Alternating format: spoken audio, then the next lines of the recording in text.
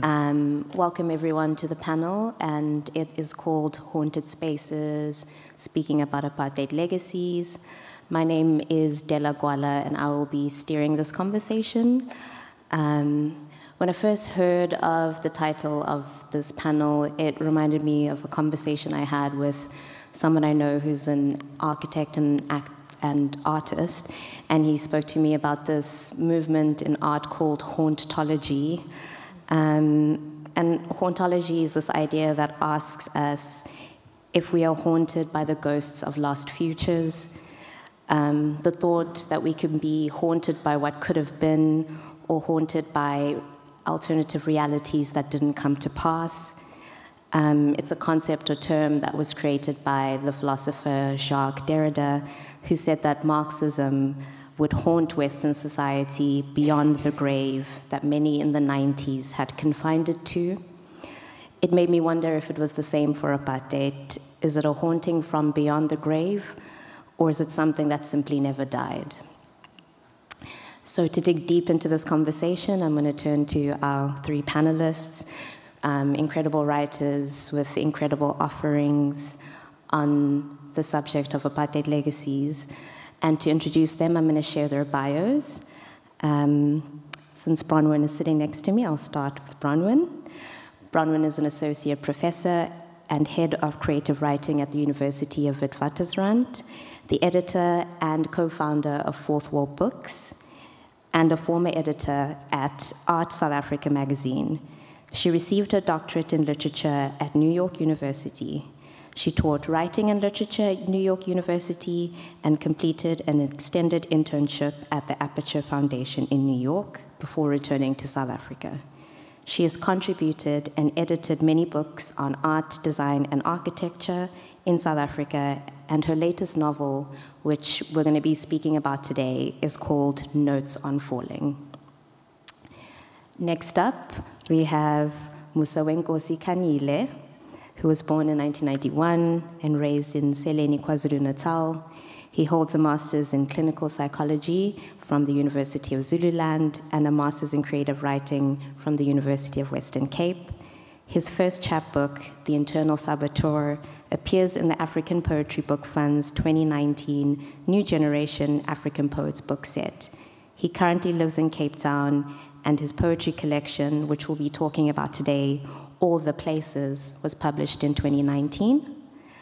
At the end of the panel, we have Koni Benson, who's a lecturer at the University of Western Cape.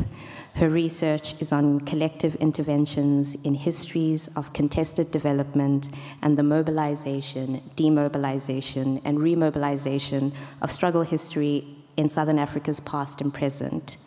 She's committed to creative approaches to history that link art, activism, and African history, and draws on critical approaches to people's history projects, popular education, and feminist collaborative research praxis in her work with various archives, students, activists, and cultural collectives in Southern Africa.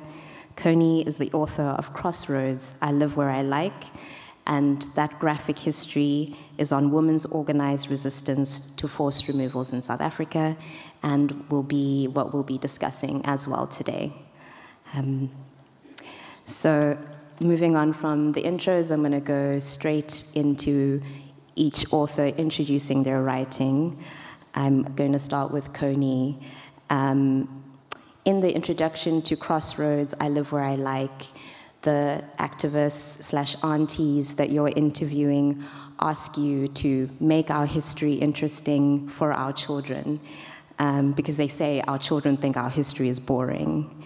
So I want you to talk to us about turning this piece of research and this PhD into this graphic history that, as you say, connects art, activism, and African history. Okay, thank you, Dela, and thank you everyone for coming today. You know, I'm a historian and an educator, and I'm amidst poets and writers who are real artists and can speak without notes and make things sound beautiful, so I will try my best.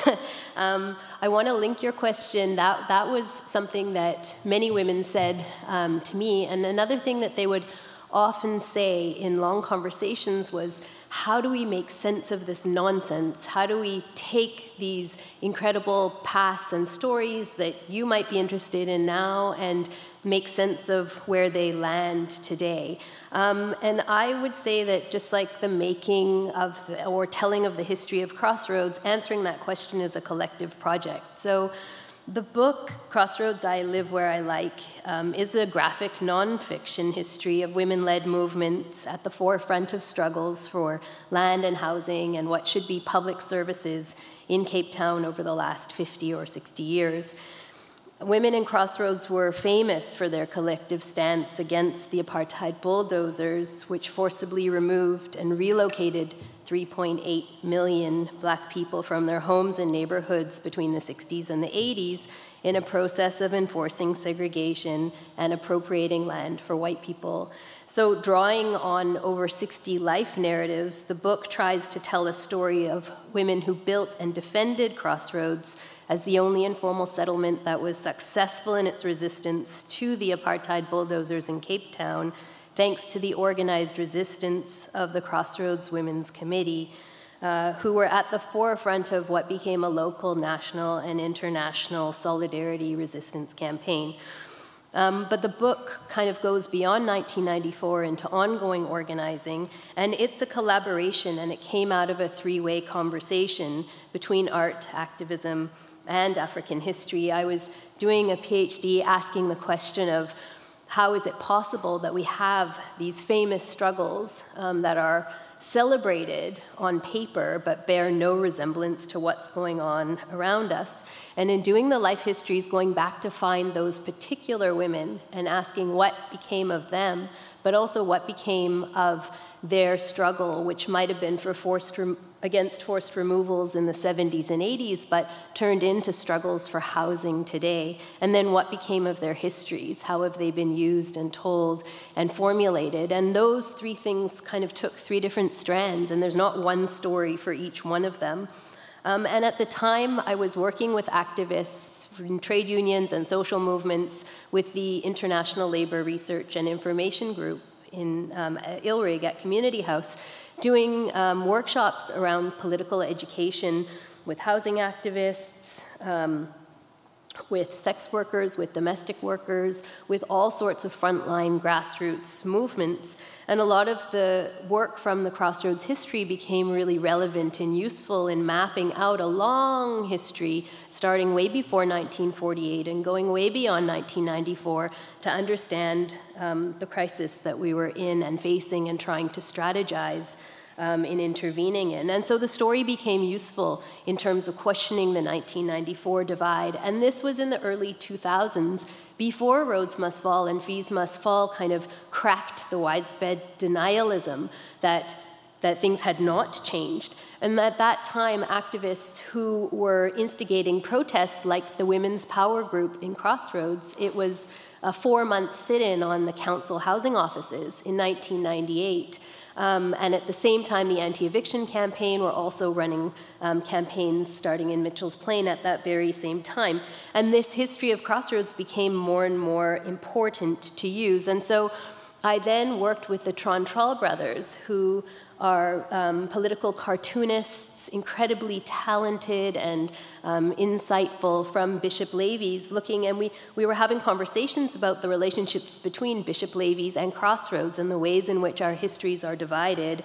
And I worked with them then to try to turn some of this 500-page thesis into something more accessible and more usable. And slowly, with the help of unions, and then arts organizations, and then history departments, there was bits and pieces of funding to be able to actually turn the idea of what was in this thesis into chapter by chapter of what's become the book that you're looking at now.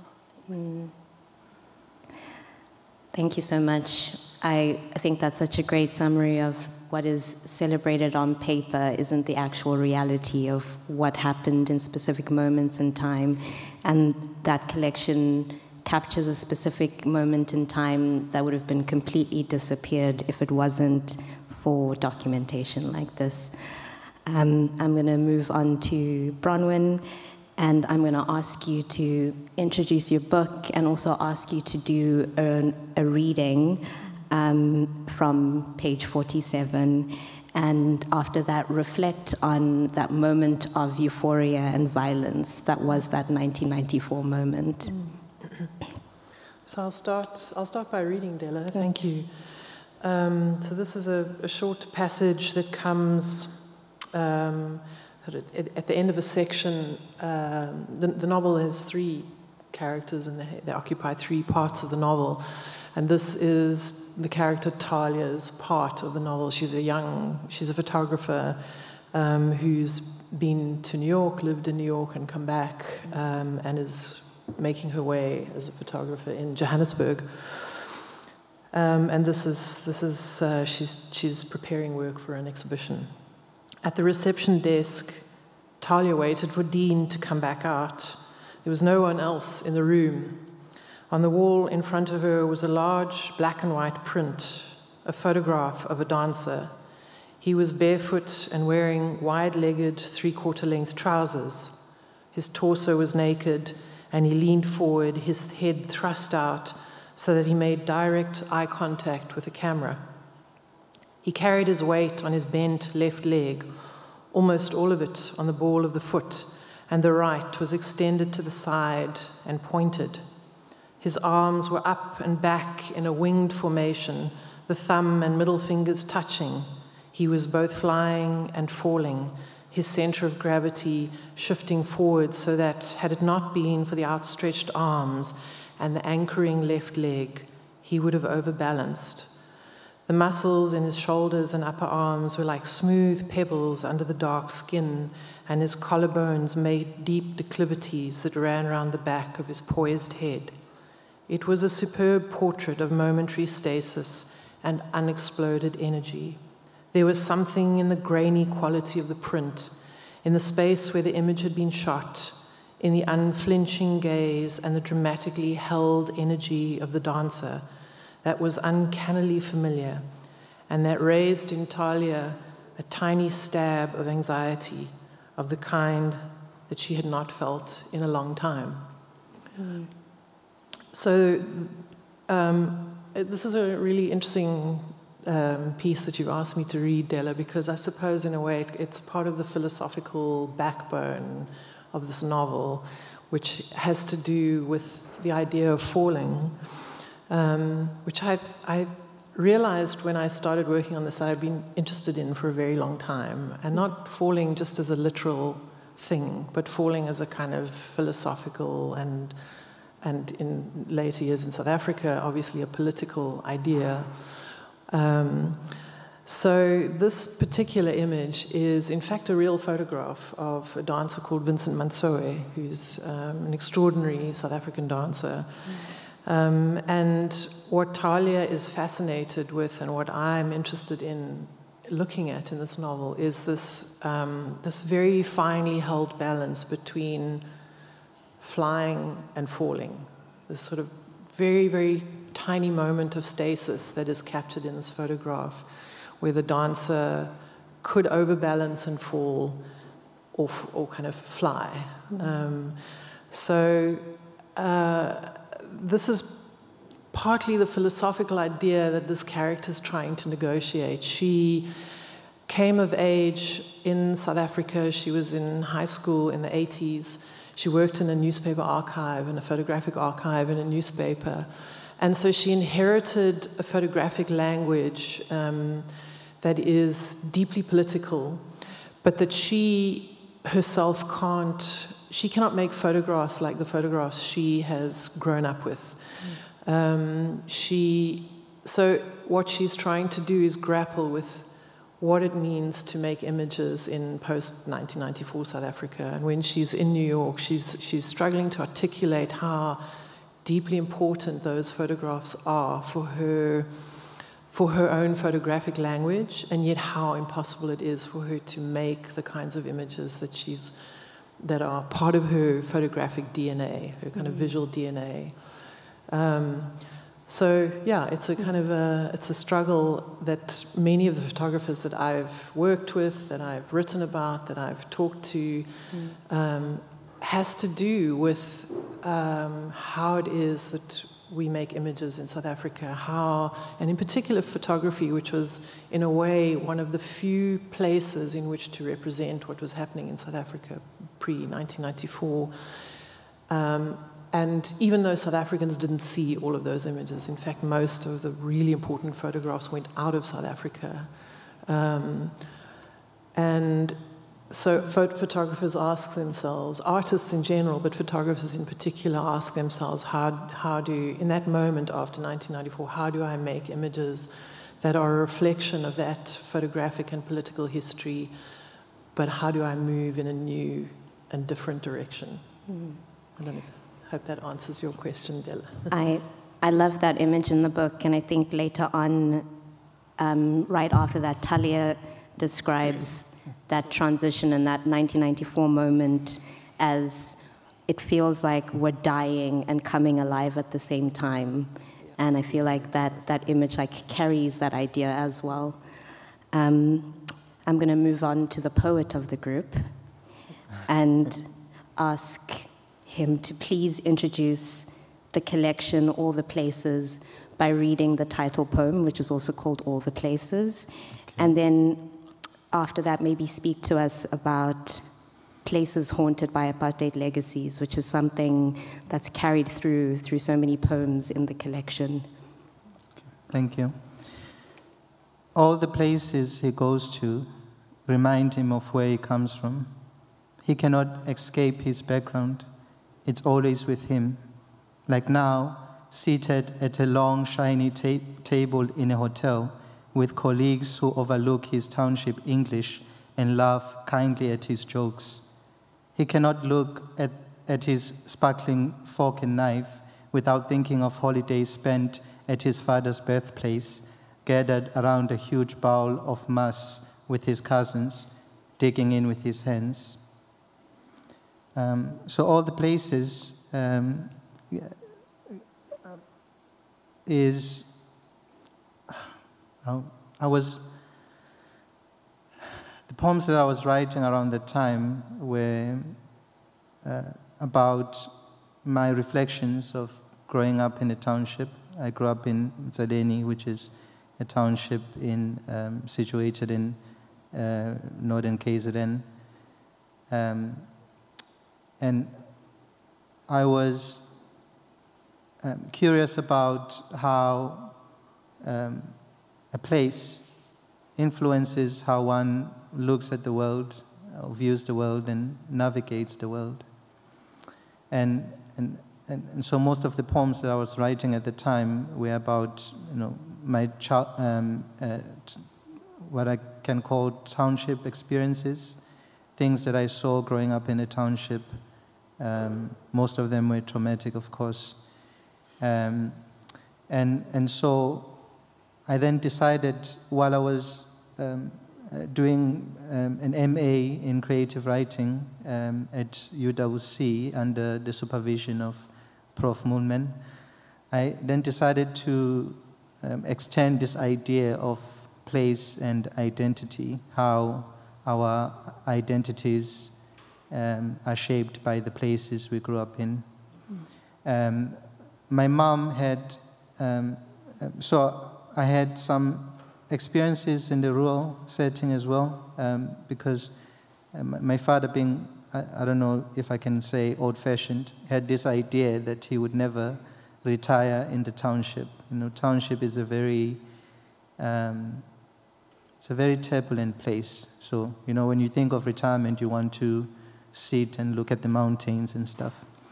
And so he decided to buy a site at a rural place near called Habeni, which is just a few kilometers from Eshowe. And he built a house there. I didn't like going to this house, but I was forced to go there on school holidays, and that's how I then got to experience the rural setting. And so some of the poems speak to those experiences in a rural setting. And then after I matriculated, I also went to a rural-based university, which is University of Zululand, And so that was, I suppose, an extension of my rural experiences.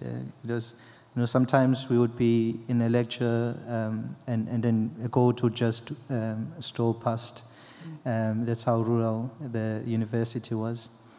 And then after I was done with internship, I got to experience the urban setting for the first time, I think. I'm now working and I'm renting an apartment, and I got to experience a very different kind of life. And so I wrote about those experiences. And so the book is divided into 3 chapters. There's the rural, the township, and the urban. Most of the poems in the urban section were inspired by my relocation to Cape Town in 2018. I moved to Cape Town to start working at UCT. I don't know why it took a while for me to say that. And I think I had to reflect on that trauma as well. And so when I moved to UCT, I don't think it ever gets more urban than that. And so the poems in the last part of the book, last section of the book, were inspired by my experiences at UCT and in Cape Town, navigating Cape Town as a young black professional, and reflecting about my township experiences and how they shape who I am, and also and I suppose there's a conflict between those township experiences and the experiences that of the current setting where I find myself now. So that was a long summary of how this book came about. I think it's an important summary because, I think I said to you before we started this conversation that poetry is like sorcery. It's like magic. You collapse so many aspects of South Africa's different political landscapes, like you said, rural, township, and the suburbs, into these incredibly beautiful lines, basically 4 lines. And I think the alienation that you speak about, particularly with the UCT and Cape Town section, is particularly chilling. So definitely appreciate that. I'm going to go back to Koni and ask her more about the disappearance of the women's movement in Crossroads and how that history was almost removed thanks to male violence, political collusion, and various things, almost completely removed that retelling of that history. So I want to talk more about that. Sure. I think I want to talk a bit about the backlash in terms of a demobilization. And I think often when we go to hear these stories, we look for the kind of peak moments of organized resistance. And what I realized at the very end was really that those periods in between where it seems like nothing is happening, or the after, are often so important but so much more hard to find and understand. And I think that there's been really a demobilization and a depoliticization of this history. And so there's a disappearance, but there's also a kind of sanctioned forgetting. And a lot of it has to do with the fact that women in Crossroads, they had some tremendous victories, and there was a lot of unglamorous slog work involved, as anyone here who does any organizing knows. And they turned the building of shacks into a highly visible and political campaign with posters and plays and pickets and direct actions, media campaigns and alliance building, vigils, to the point where there was 22 men in the US Congress who stood up and said, "Don't demolish Crossroads." And it crisscrosses across all sorts of organizing histories in Cape Town. People in Crossroads came from Claremont, Constantia, District 6, etc. And I think it's useful to go back to that history in terms of honoring and inspiring struggle, but I don't think we can claim any easy victories, and if we were to just end the story there, we would be missing out on what were some victories in an ongoing war. So if we follow past the kind of peak or heyday, we get into some really, really messy territory. So to talk about the disappearances, I want to talk about reconfiguring or reframing this history. So women in the 1970s and 80s who were involved in Crossroads, as many people will know, their gains were pushed back through what is often just called Vitduka, or the vigilante organized burning out of Crossroads in May 1986. And this was state-sponsored, where the camp was set on fire and 70,000 people were chased out. And 30,000 were selectively let back in, and the state was there with vans waiting to take people to these army tents that had stood empty for a year on sand dunes 30 kilometers away, which is now known as Khanyile. And for a year, people had been resisting going to Khanyile. And women in Crossroads had been saying, not only do we refuse the passes and the idea that we can't be in the city, but we also are resisting going to Khanyile. And it's the Vitduka burnout that caused those first residents to flee there. And once those 30,000 people were let back in, this was a collusion between certain vigilante leaders. So I think it's important not to pit the story as just women against men, but there were generational and gendered tensions there where a few specific male leaders had made these alliances with the state. And when they came into leadership, all women were dismissed from any committees. And I think there's a lot of work to be done that looks into the gendered effects of Vitduka, or just gendered effects of militarization. Housing allocation was then militarized for the next 10 years. There was a semi-civil war over the few houses that were actually built in the area. All progressive links were cut, etc. So there's a whole range of things that happened. But then the history was also, in a way, disappeared in that there was a freeze framing. If you go onto the ANC website today, you'll see, thank you to the women of Crossroads who helped fight against apartheid and made such a big difference. But there's nothing since then, and there's no going back to those particular women, many of whom were chased out of Crossroads in the subsequent years. And then 20 years later, in the exact same place, facing some of the exact same male figures of authority, the Women's Power Group came together, and it was 300 women from across Crossroads, from different political parties, from different geographic areas, different histories, and they came together to form what they called the Women's Power Group. And they say they called it the Women's Power Group because they said it meant that women had the power to solve problems without using violence. So they were trying to avoid the gun violence that was associated with not just the older organizing, but the ongoing organizing post-1994, where the counselor was known as Counselor for Life, and he had his own, private security.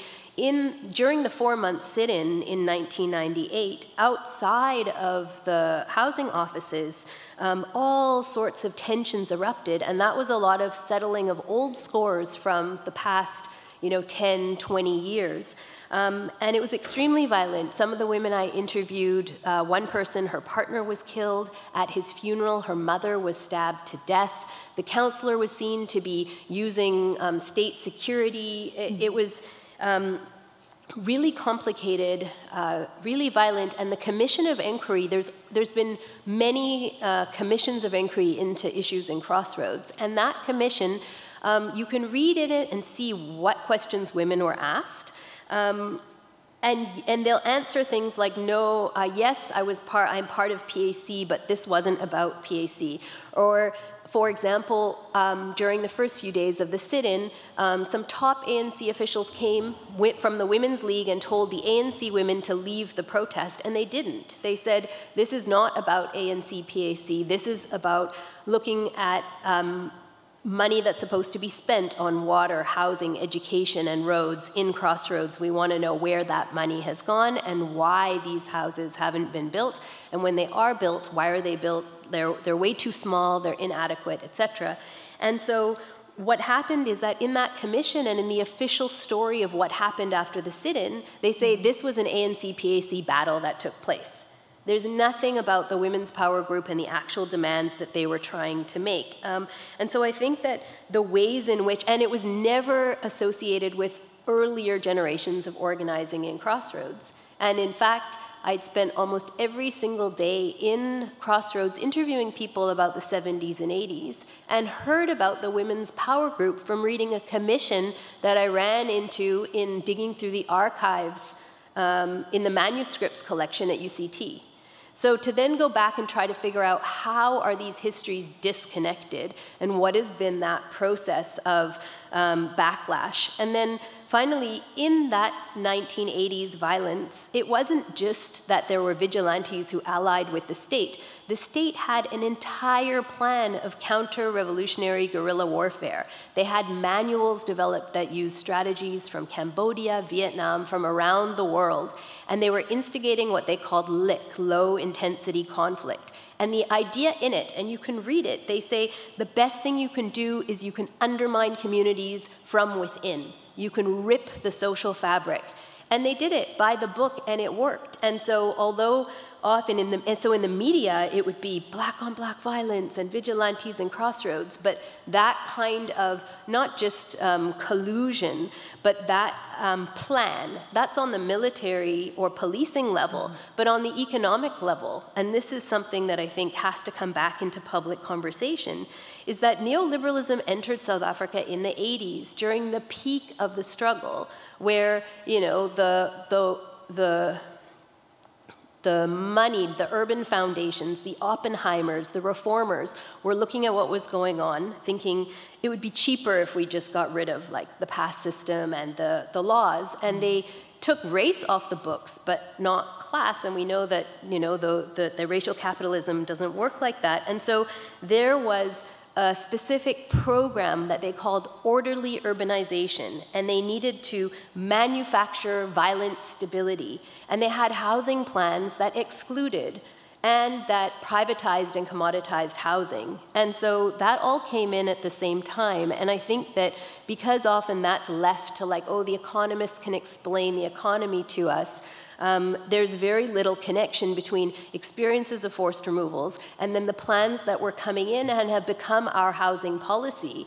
The last thing I'll say is that often people will point to 1996 and say that when RDP became GEAR and South Africa imposed, or a self-imposed structural adjustment program, those austerity measures of rolling back mass social spending, housing, etc., they didn't start in 1996. They started in negotiated settlements in the 80s. And in Cape Town, the state was intent on forcibly imposing that on Crossroads. And I think that that's the model that we have now. And so the story of women in Crossroads can be told as something heroic and very long ago. It can be told as a gendered story. But the minute you bring it in to talk about the current housing crisis and the ways in which we spend more on policing, shack dwelling than we do on building housing, it also then feeds in, I think, to the disappearance of the real significance of the story of Crossroads.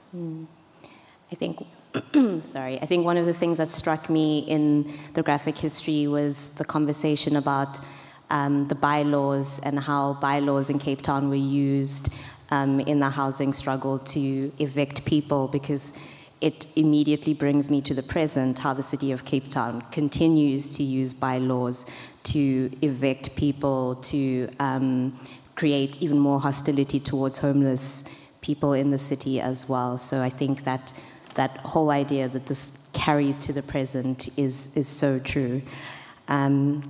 Sticking to sort of memories on violence, I'm going to take it to Bronwyn and ask you about the protagonist of Notes on Falling, talks about being haunted by the newspaper archive that's related to apartheid violence. So I want you to speak to me more about that haunting.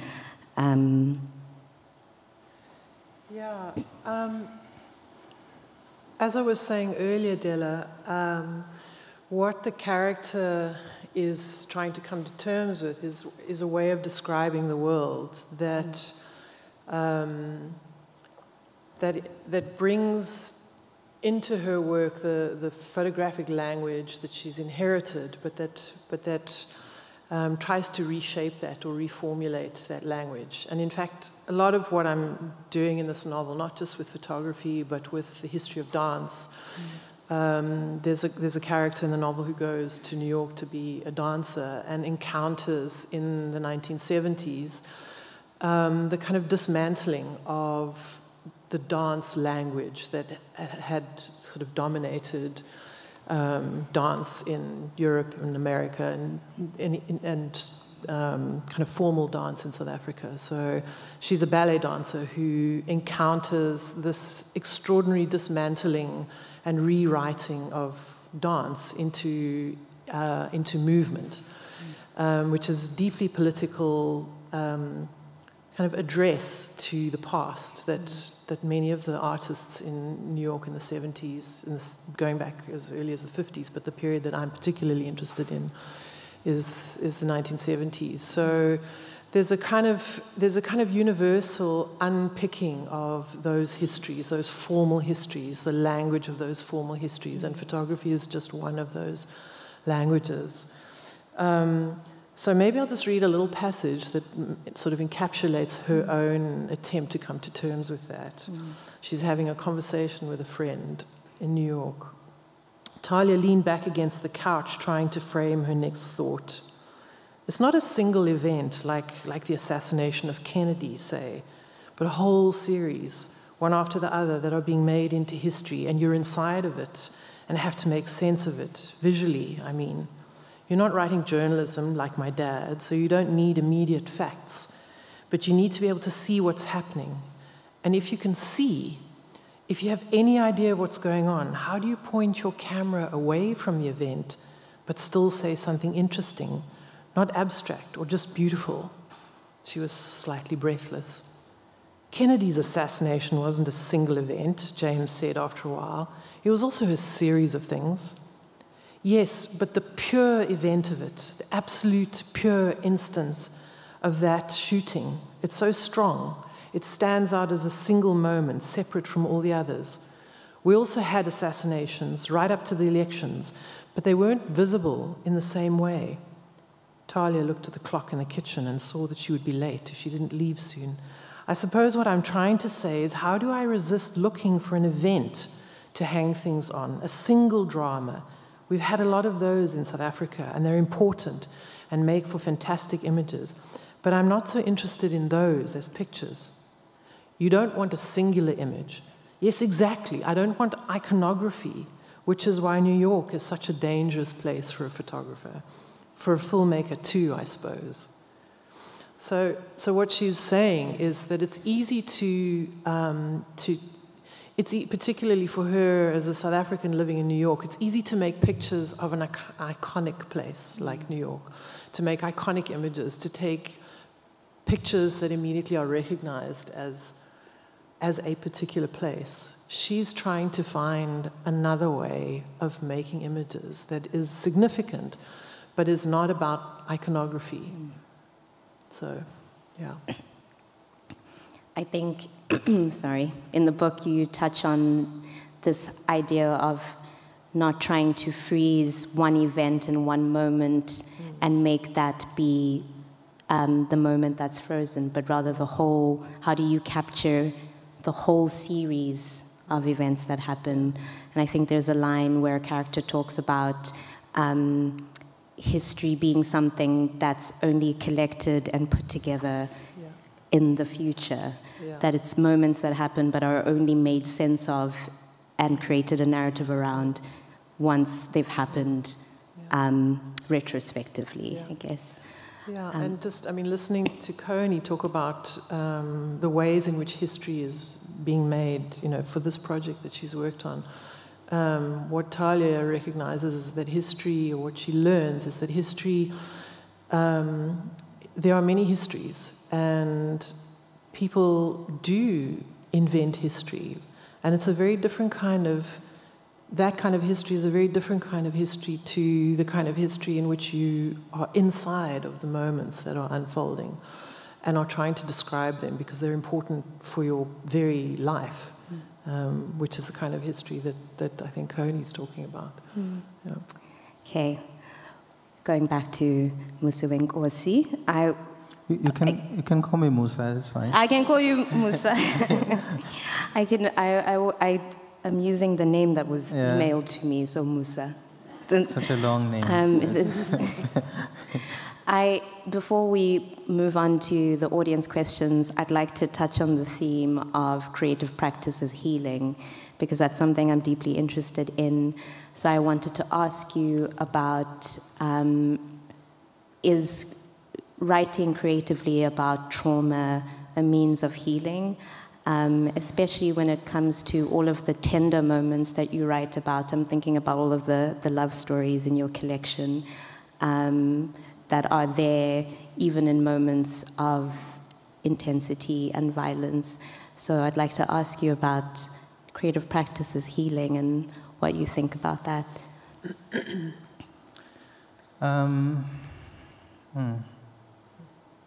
I have to be careful here because, I don't want to create a wrong impression that if you write poetry, then you don't need to go to therapy.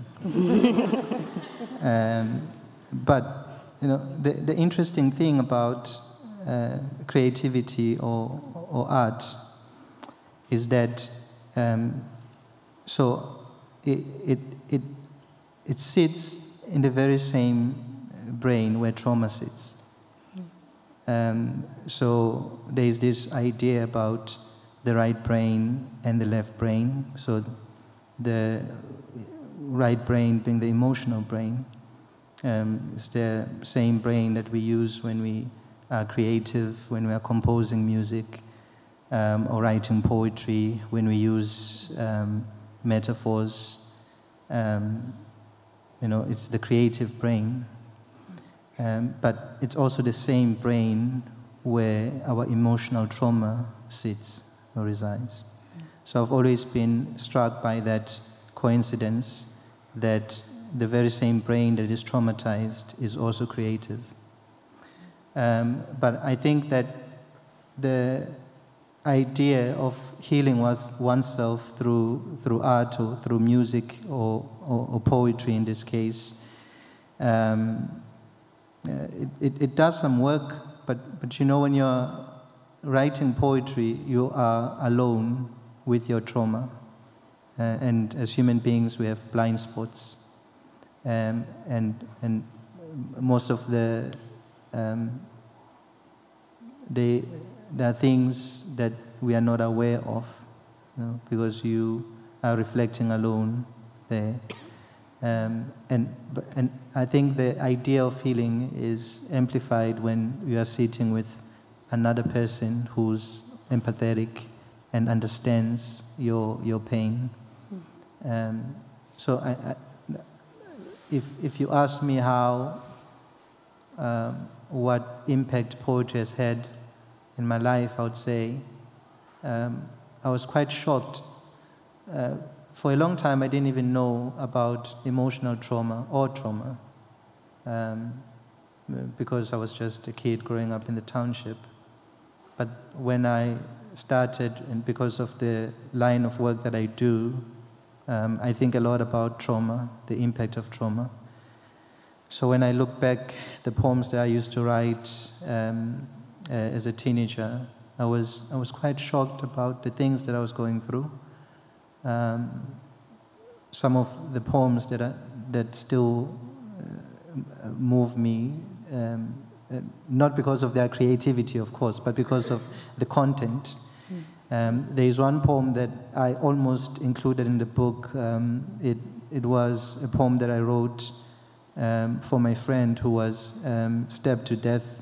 I was doing grade 11 at the time. He was my childhood friend. He lived just a house opposite mine. And I wrote that poem, after it happened. And so I think poetry did play a role in helping me, process all of that. But I am in therapy as well, so poetry is not enough. Yeah. If only it was. Whew. Then all the writers would be healed. Okay, we have 15 minutes for questions from the audience, and there are roving mics, and I've been asked to tell you to stand up when you address the panel. I see one question over there, and then, so we'll start over there, and then we'll come to the front here. Thanks for a lovely panel. Can everyone hear me? All good? I think it's interesting, having gone to two talks earlier, this feels like one where the focus is more on aesthetics and politics, like that sense of each of you from your different angles is kind of talking about how art forms relate to much bigger things and that kind of thing. Is there a sense in which pursuing art or pursuing poetry or photography or so forth in these characters, or pursuing writing as a whole, is an alternative, a true escape from politics, or a way that, or a language through which that can be accessed, or are those separate parts of yourself that can be compartmentalized? Sorry if that was a complicated question, but... I think I'm going to ask Bronwyn in particular to answer that, because that is like a central theme in your book, is do you create art for art's sake, or can you divorce art from politics? I think that's something that's explored. Will you explore? Well, it would be like asking whether you could divorce yourself from politics, and I don't think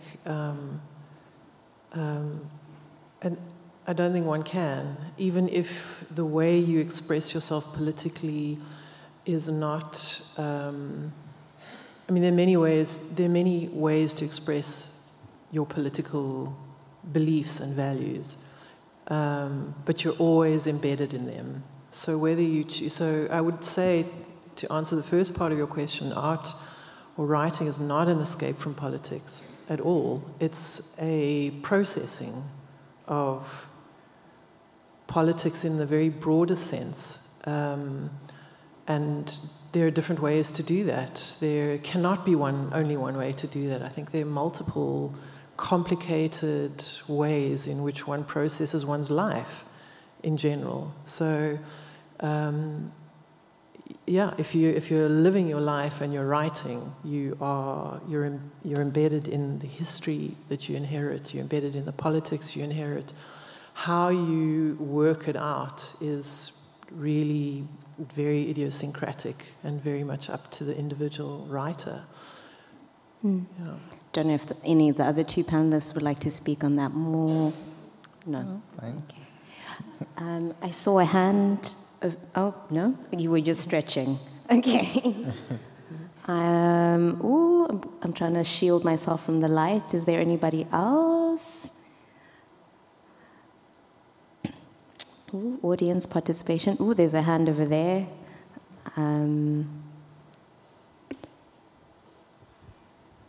Hi. It's a question really to Koni, and I suppose to others as well.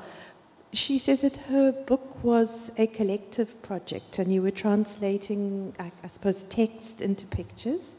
So I just wanted to ask about the creative process of making the book. What was it like to work not as a single author, but how did the narrative and the history change when you had multiple perspectives, and when you translated it into a visual form?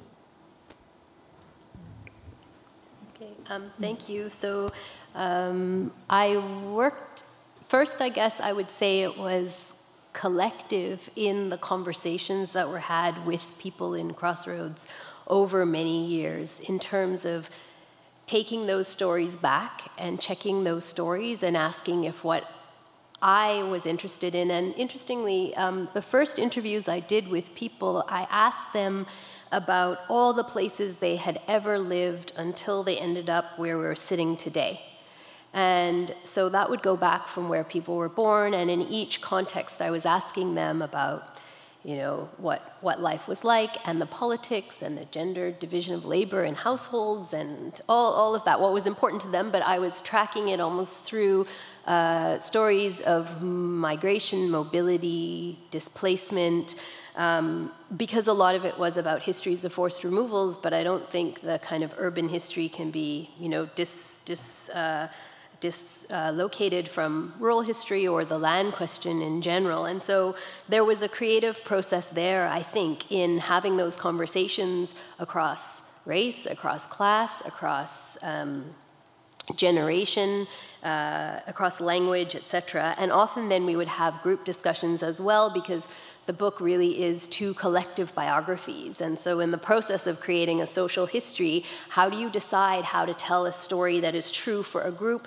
and include, but not necessarily, these are not 60 biographies or 60 life narratives. So how do you decide what's in and what's out? And I think between that and then the conversations with activists who are continuing to organize for housing in terms of what should be in and what should be out. So then I worked with the Trantral brothers and with Andre and Nathan Trantral and Ashley Murray. And I would give them archival photos, posters, newspaper, but then a lot of people's lives were not captured on film. In Crossroads, people experienced multiple forced removals and do not have family photographs. Their documents were destroyed over and over again.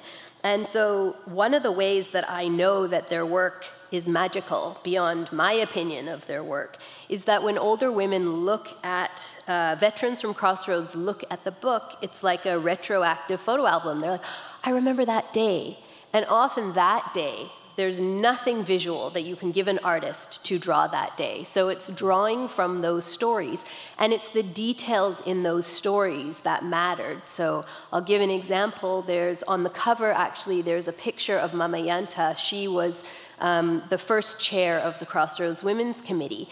And when she got violently chased out of Crossroads, one of the things that was the most difficult for her to tell and speak about was the fact that not only had she been a leader, she had dedicated her entire life to this struggle and then been chased out of the house that she had finally gotten in New Crossroads, but she was chased out without even a moment given to her to cover her head. So in other photographs of a lot of women who were involved in protest in general, or even specific women from Crossroads who you could find a picture of them from an affidavit or from a political protest that a photographer had taken, you know, and was in the press and whatnot, the way they had first drawn the picture, and I had taken portraits also as I did the interviews, and as I did interviews, people were given back their interview, transcribed and translated between Xhosa and English, plus a photograph, a whole entire kind of life history for their family. So there were portraits taken in the 2000s, and then there were archival photos of either them or people who would have could have had the same styles. And so Mama Yanta would always have her head covered, always, in a duk, in a beret, in whatnot. And so I had to go back to Andre and Nathan and be like, okay, in this picture, in this one square where Mama Yanta is being chased, and it's a tiny little picture, you can see on the cover, she's sipping tea telling the story, because it was important to get a sense of who was telling the story, I think. Her head is covered, but the tiny little image of her running in the background as her house is being burnt, they had to redraw because her head originally was covered and needed to be uncovered. So for her, that was an important kind of moment. And so there was a lot of creative license. And Andre and Nathan were very clear. Nathan said to me, we are not doing an educational manual here. Like, this needs to be funny, it needs to be appealing. And so we would have these back and forths about how many words can be on a page, you know, and what images, and what's too risky, and what's funny, and what is not funny at all, etc. And how do you draw metaphors? So, for example, at the peak of this struggle were these fights between hardliners and reformers in government about how do we deal with protest and, you know, basically what I would call a sinking ship of apartheid. And so Andre and Nathan then drew these two people struggling over who's going to sail, like who's going to have control over the steering wheel of this ship. Or one woman would say something like, when the pot was ready, the men began to fight, for example, is what. So then there's a woman tasting soup. Like, you see the metaphors drawn in there, in part so that an entire 10 pages, the main point of 10 pages could be drawn into one square. So for me, it was important to get the chronology right. And there's nothing in there that is fictional. But often there wouldn't be a particular picture of someone. So the styles, looking at styles of the 70s and 80s is really fun. But to get the style and the look of the landscape of what Crossroads would look like, or when people would go to protest in town, what town would look like, etc. So pulling out as much archival visuals, but then figuring out what are the key stories, and then what are the key kind of bigger picture themes that needed to be flagged throughout, and that was in conversation with contemporary activists. So it was a back and forth. It was a 10-year, labor of love and many other less fun things. But I think trying to have all of those pieces come together, which none of us could have done alone. Do we have any more audience questions? Because if not, I'm going to steal audience time to ask my own questions. I'm going to take this time and ask Musa one more question. In a poem called Find the Truth for Zamo, you write, "What I want you to know is that there isn't much truth in the township." And I was wondering what that truth is, or what is the lie, or what is the falsehood. I was just really struck by that line, so wanted to ask you about it. I also don't know. I'm kidding. I think I was reflecting on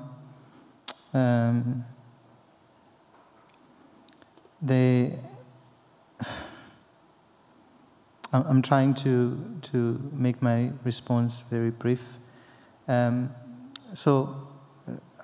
Different examples that one can think of falsehoods. One of them being the pass mark, for an example. You just only need to get 35%, I think, to pass the subject. And even though this is not limited to the township, but it affects people who live in the township more than it affects other people outside of the township. And I back in the day we would drink Hennessy and drive in GTIs, and then go sleep in a single bed, in a four-room house. So there is that idea of what success means, and there's the idea of there's this people gravitate towards brand labels, being seen to be successful than being really successful. So I was just reflecting on all those things. What does it really mean to be successful? And these are questions that even come up now, where because I work at UCT, most of the students that I see who matriculated in the township did very well. Some, they were top of the class, but when they come to UCT, they struggle. Less than 30% of students finish their degrees within the prescribed minimum number of years. I think it's 26% of people who, only 26% between the two. And so so if you make it to UCT, you have to question, what does it really mean to be academically strong? Because that is also tested. And so you leave the township with everyone praising you, only to struggle in the first semester. and people from other places who've had more resources do not go through those unpleasant experiences. So I was just reflecting on those falsehoods. There's so many of them.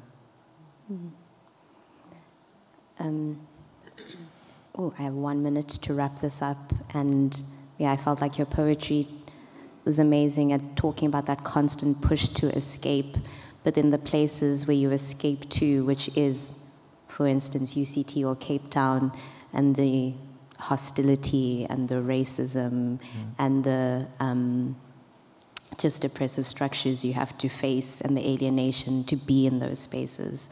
The ones that are seen as the excess, the success, and the spaces that you escape to.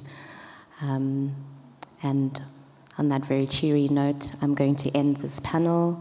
Thank you everyone for attending this conversation. I'm so grateful that I got to read these 3 books and have the conversations with these authors.